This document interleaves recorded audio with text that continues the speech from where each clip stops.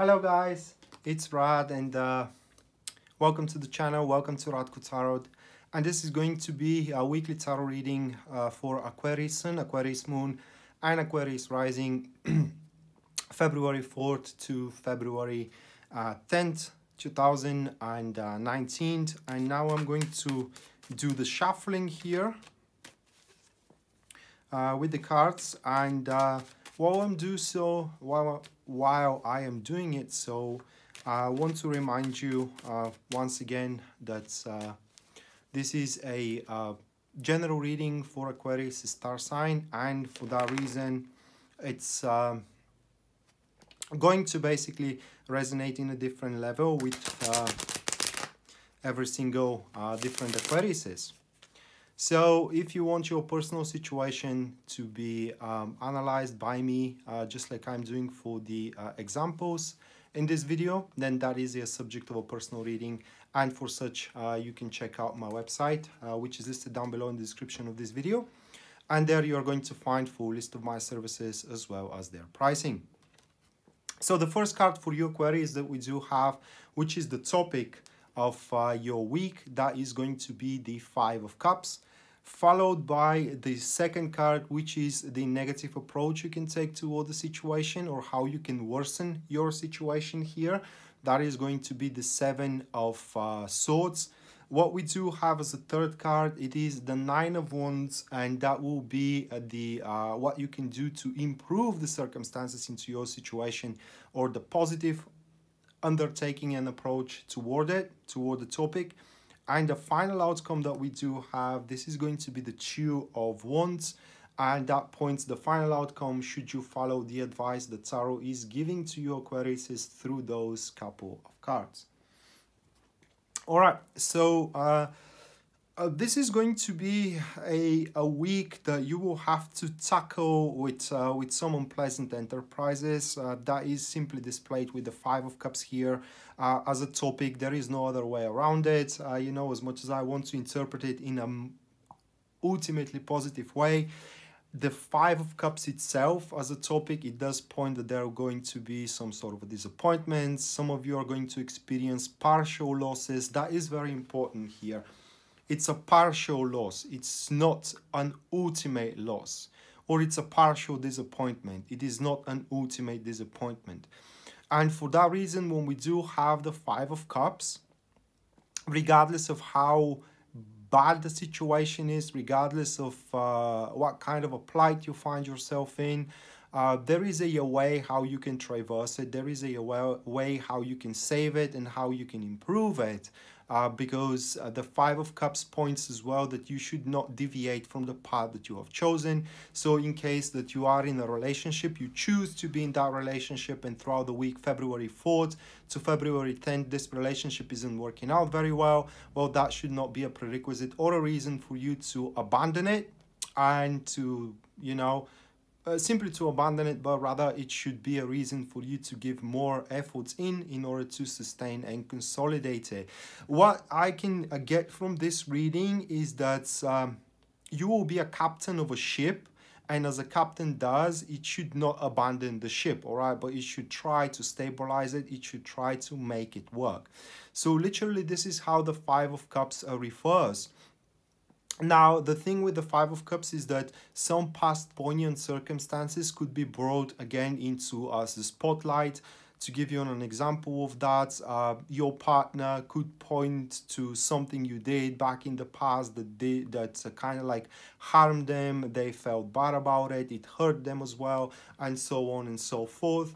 And you can do the same thing. It's basically what the Five of Cups points is that these partial losses, disappointments could very well arise from a opening up on an old wounds that have been almost healed, all right, but for some reason one or another person involved into the situation, it kind of like start digging them up and start opening them up once again, to basically make the situation harder than the situation needs to be.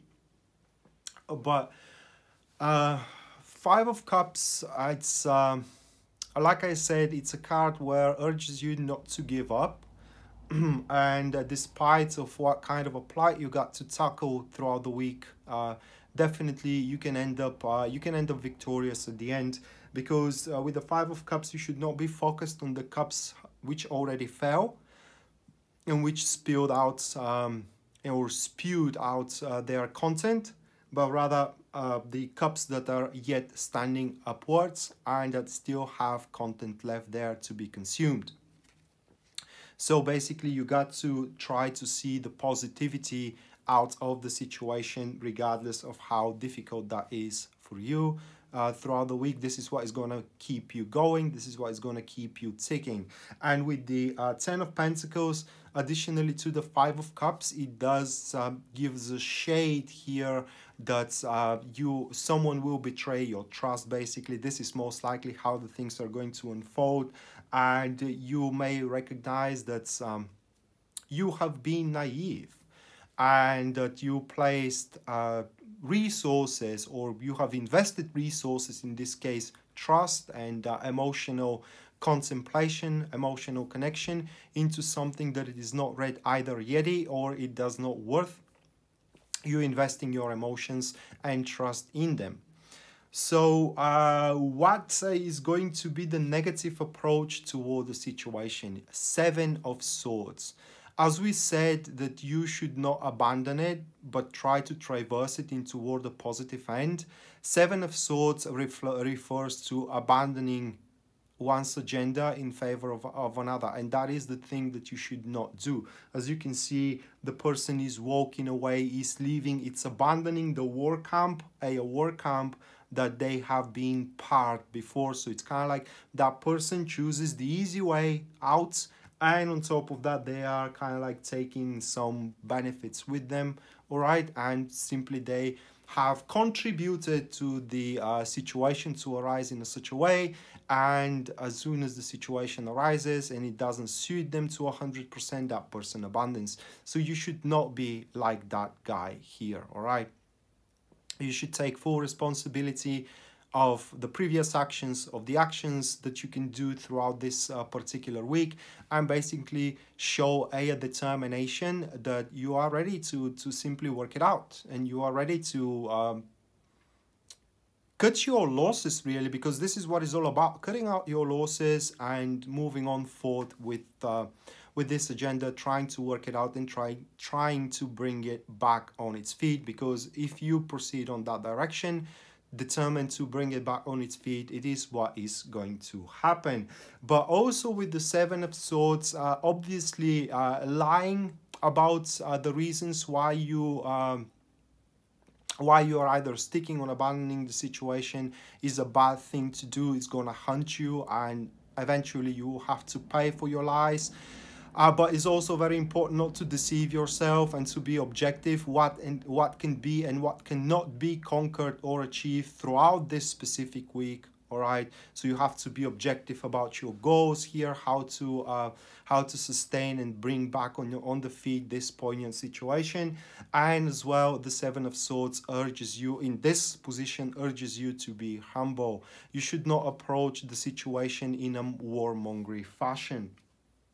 The card that it is additional to it, that will be the Nine of Cups, and with this card falling with the Nine of Swords, with the Seven of Swords, excuse me, you need to kind of have a determination to, how can I place it, to face the consequence. It's difficult to explain it really, guys, but to face the consequences of this poignant approach that someone else had taken against you or with you, all right?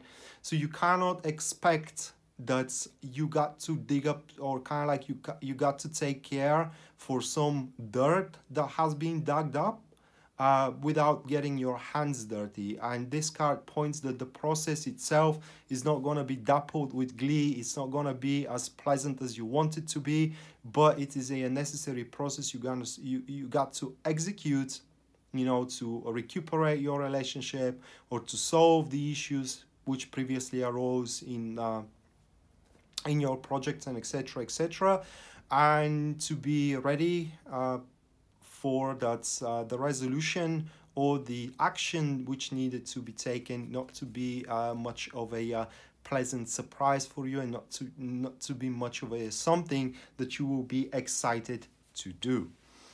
So that was about the negative aspect here, and let's go to the next card, which points to the positive approach, what you can actually do to make a severe progress here and to improve your situation, as we can see that the situation is not going to be ideal for you. We do have the Nine of Wands, and the Nine of Wands first urges you to be conscious and not to charge prematurely to make resolutions.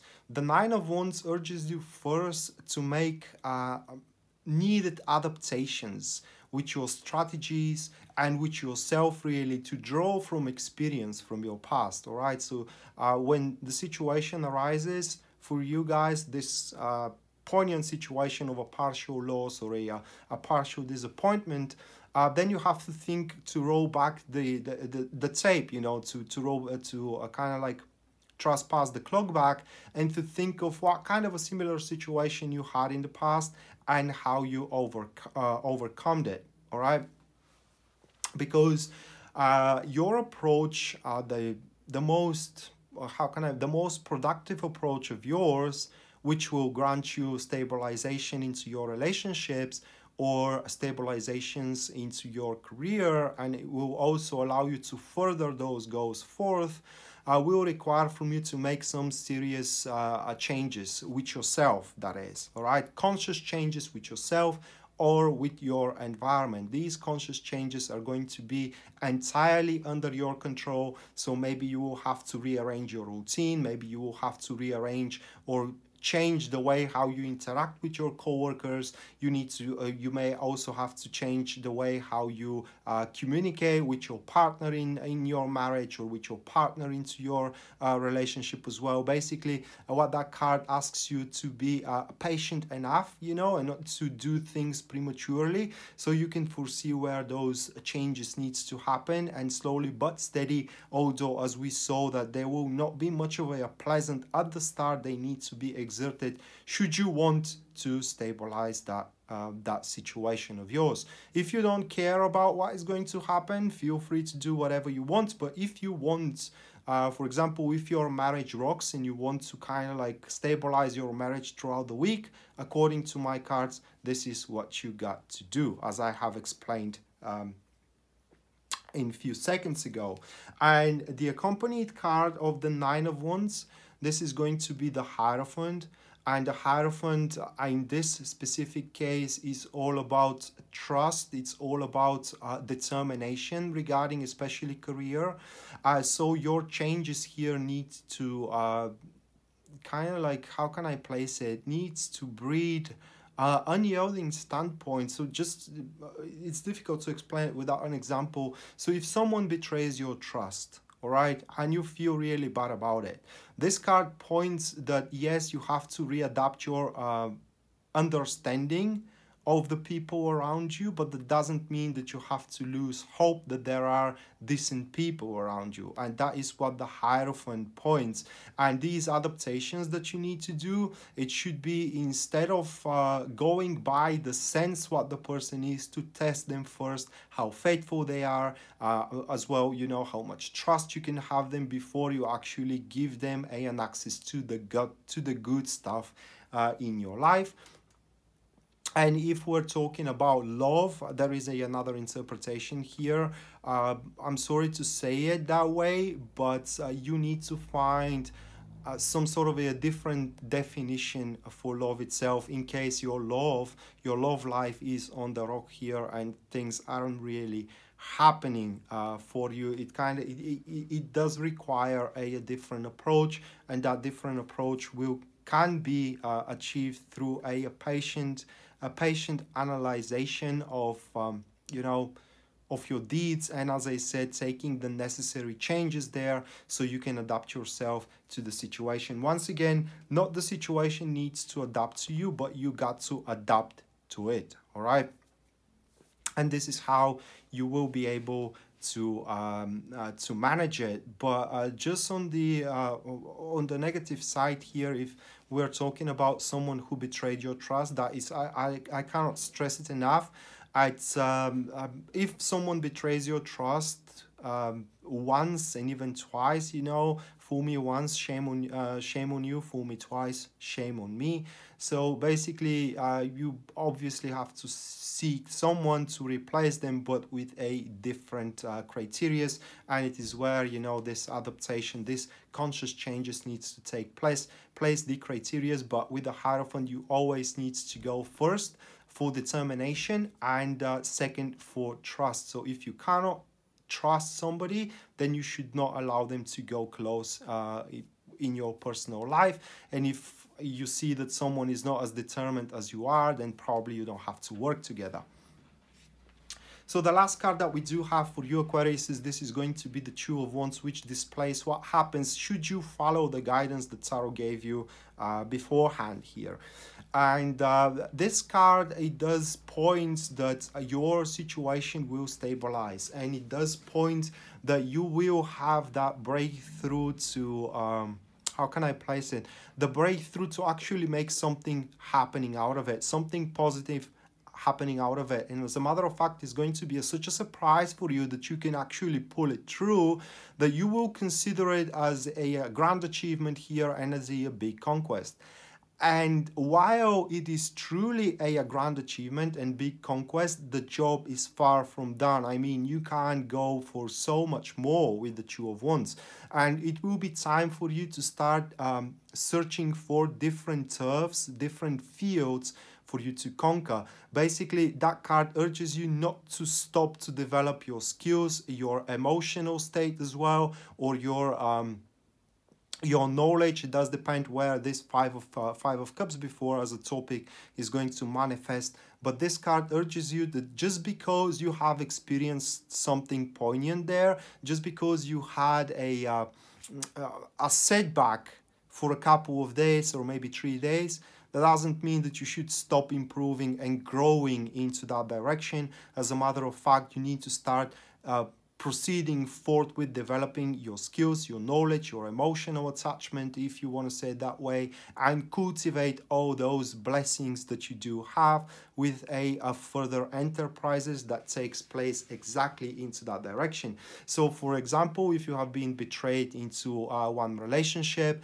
then this card urges you to, as soon as you settle down the things into that relationship, either break it or make it, you got to seek to further that emotional connection. If that is a new person, then you should not be biased by your poignant experience from the past. Or if this is the same person and you could have worked the things out, then that means that you gotta bring that relationship into the next level and give that man or a woman a chance to, this time around, prove themselves of their faithfulness and of the sense of trust that they can breathe within you.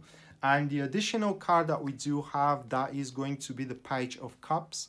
And as the Page of Cups comes around, that is a kind of like a savior here, or it is a point of salvation. Basically, the appearance of this card with the Two of Wands as a active enemies, it does point that you don't have to go through separation, you don't have to go through breakup, you don't have to go through job loss as well. If you are able to adapt yourself to the situation, reassess your strategies, reassess your positions, rearrange them as well as you assess them, and basically align yourself to it, and you are going to see that things are going to proceed on forth as intended and as expected, and you will discover many new fields of growth in the framework of this marriage, career path, relationship, and so on and so forth.